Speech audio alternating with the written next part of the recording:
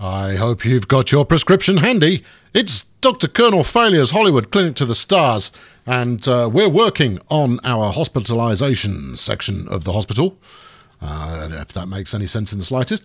Last time around, we managed to get our on-call room and our nursing station, and we also then added in the high dependency unit and the surgical operating theatre. All in all, quite a lot accomplished. We still need a diagnostic unit and a regular ward in order to unleash this new beast.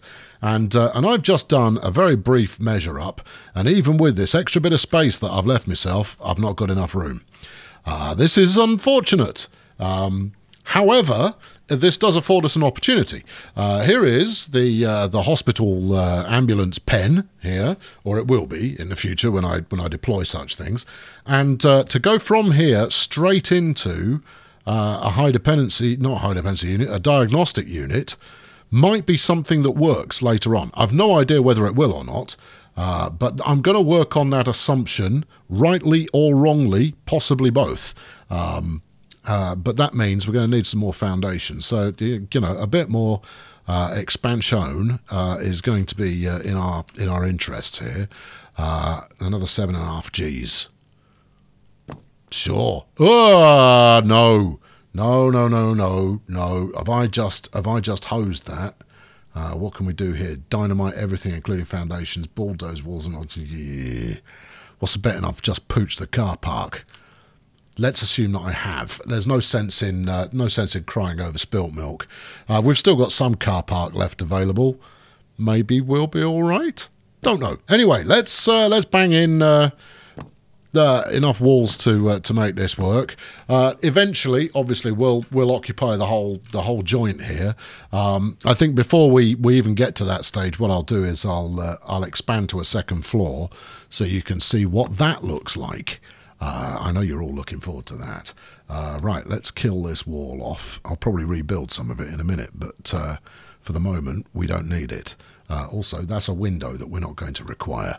No. Yes. Good.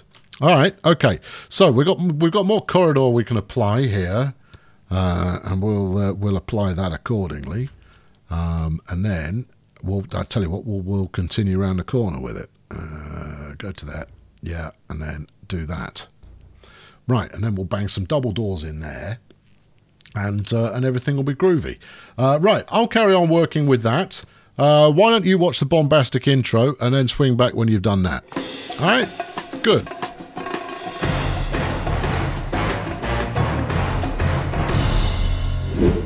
Okay, so we need diagnostics, which I'm going to stick in here. Now, the downside to this is it's quite a traipse from where people might be diagnosticated in the first place. But I'm going to work on the basis that actually bringing people in by ambulance, this might work out well. And if that ends up being wrong, well, then we'll just move it. So this needs to be a minimum of 4x4. We'll go for 6x6, but part of me is tempted to move this a little further up. Not that tempted, though. No, we'll do that. Yeah, we'll stick that in there. And then we need a regular ward next to it. So we'll continue the corridor up that way, and we'll bang the ward in just about here. There you go, 6x7. All right, that could work. It might not. You never know. But you've got to draw a line in the sand somewhere, and I've drawn it about there. Right. Okay. So let's get that bricked up, and then we'll get this bricked up, and then we've got a bit more space with which to build some more gubbins as we need to. Right, fling a door or a window, or all of the doors and windows. Yep, let's do that, and a bit of this. We won't have any windows in the surgical bay. I imagine that might be slightly disconcerting for those being operated on, so we'll leave that well alone for the moment. Now then, need a door. This feels like a double door job to me. Yeah, it does. So we'll stick those on there, and we'll stick these on here. Now, I'm a little concerned. The high dependency unit over here, I've got double doors on there as well, but I don't think there's actually enough room to get any manoeuvring done there. We'll see. but I don't think that's necessarily well organised yet.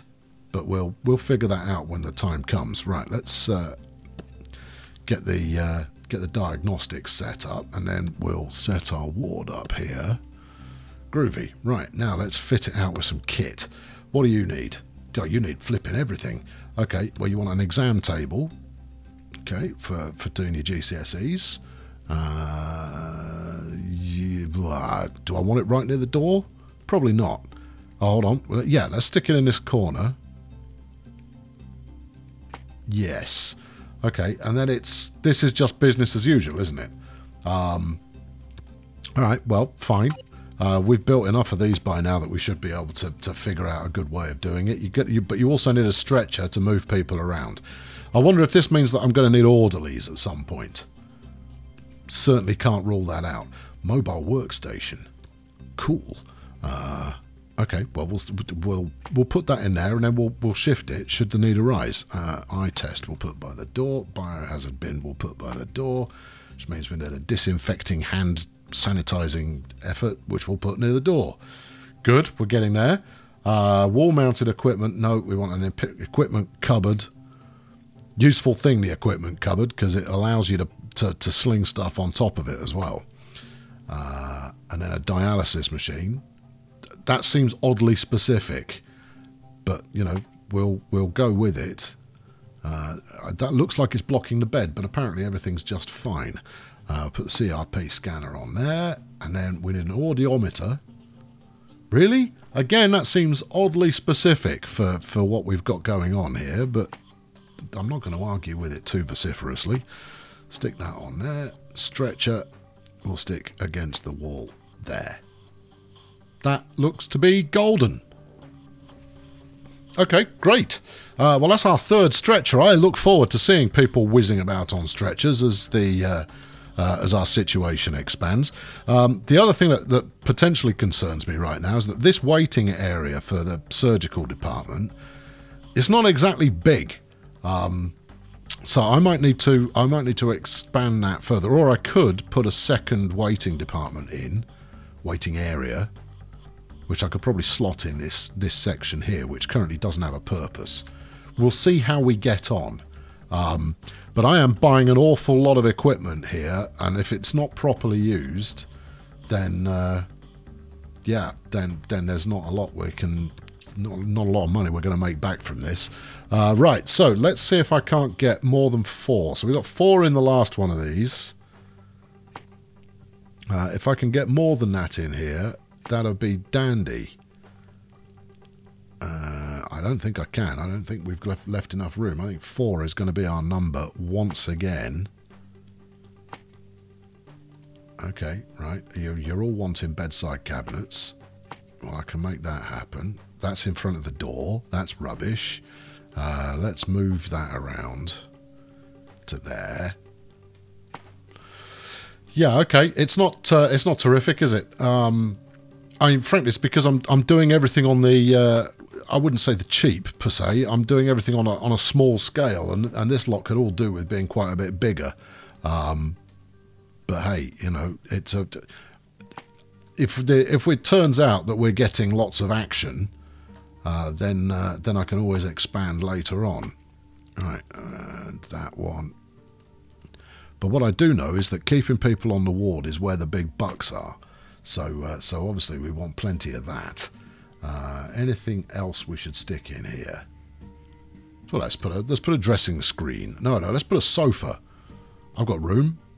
There we are. 1 sofa. You've got a window. There's 4 beds in there. Should do the job, I reckon. Good. Anything else that I need other than staff? Now, the staff are on call 24 hours a day, so I'm going to need to double up to fully staff up this new section. Let's just check here and make sure that we're fully set up, and we are. Well, good. Okay, staff. Doctors 0 of 0. Yes. Well, let's start hiring and see where we get to. Right, who have we got here? These are. Well, let's start over here. Let's get Let's get a doctor on board. Do we want an intern? No, we want someone who's a little bit more ready to rock and roll. Clinical surgery, yeah, I like it. We got any better surgeons than that? No, you're hired. Obviously, you're going to go through a rebranding.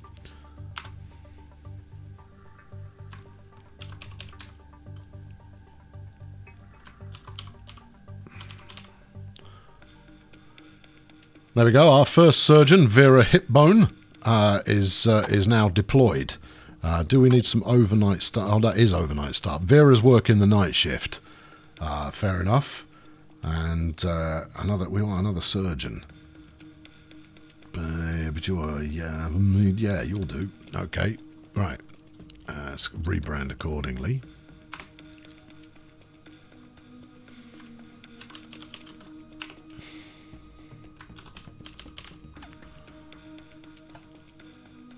There we go. And our catcher, Steve Morrie, is on the day shift, with Vera Hipbone taking the night shift on the on-call doctor's lab. There, that's good. We now need to do the same get up for nursing. Still an all-female nursing department. I mean, I'm an equal opportunities employer, but so far, nothing much. Right. So it looks like. This is, yeah, Mary, you're hired, except, of course, your name is not, in fact, Mary. It is...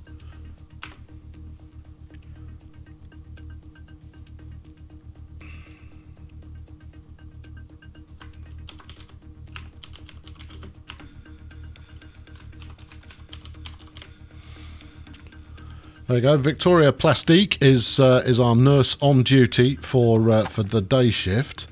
And then on nights, who have we got coming in? Again, I'd like someone who actually knows a thing or two about, well, anything, frankly. We'll put a student in. That'll be absolutely fine. Hey, we've got hospitalisation at emergency is now active. Groovy. Well, I'm going to switch this on shortly, and hopefully we'll be able to cover whatever comes in. You never know, it could happen. And this is going to be Mayu Raku. Right, R-A-A-R-K-U for some reason. Good. Right, nursing student on overnights. I'm sure she'll learn the cut and the thrust of things quite adequately. And that means we're also going to need a receptionist for overnights as well. Well, we've got lots of good receptionists going on. I'm going to hire a good one. There we are.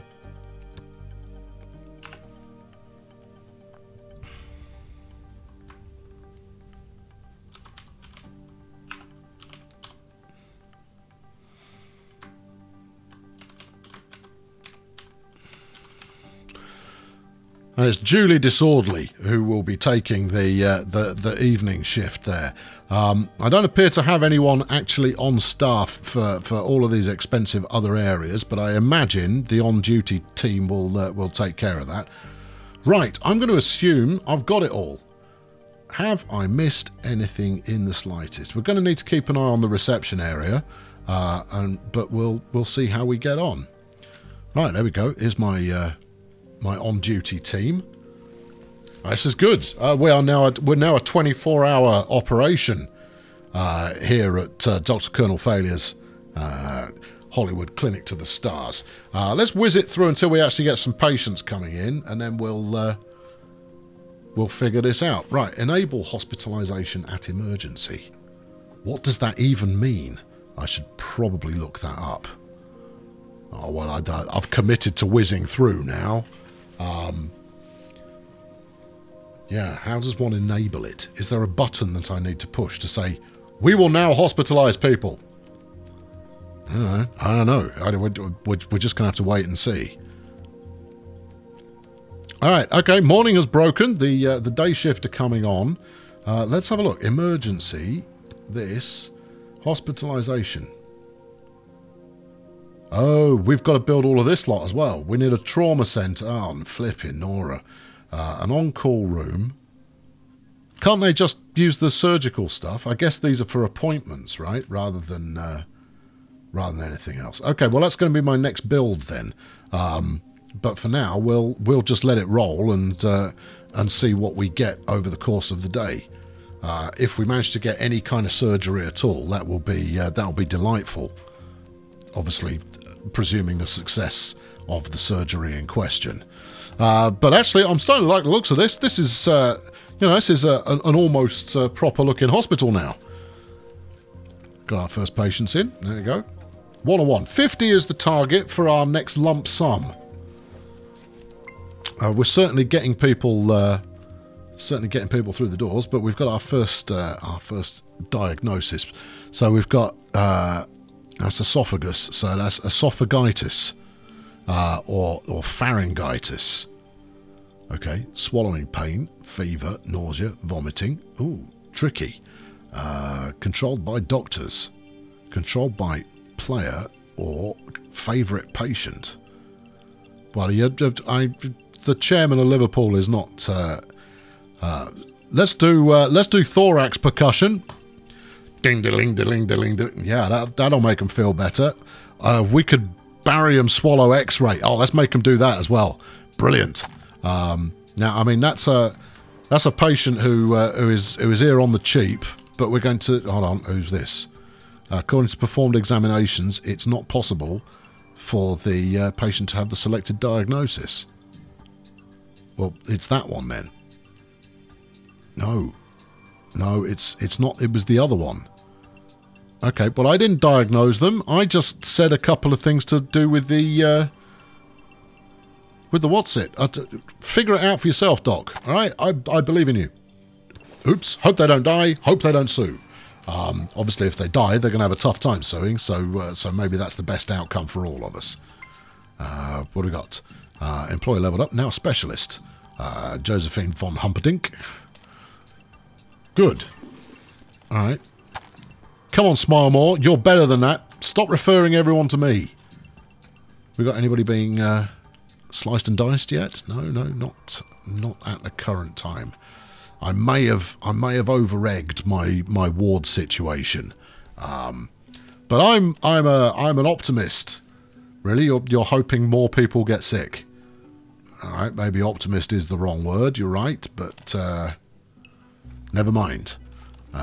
Well, we're rattling through the patients. The waiting room's not too busy today, which is good. Clearly, we've got about the right amount of clinics going on now to actually stay on top of the flow of patients.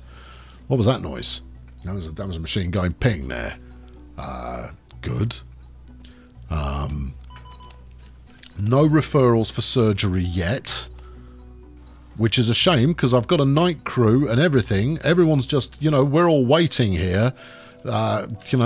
Spending. Who's this? Dr. Mori is spending his time just sharpening his scalpel expectantly. He goes, I've got a bone saw here and I've got a vague understanding of how to use it. Oh, hello, Judy. All right, Jude, what's up?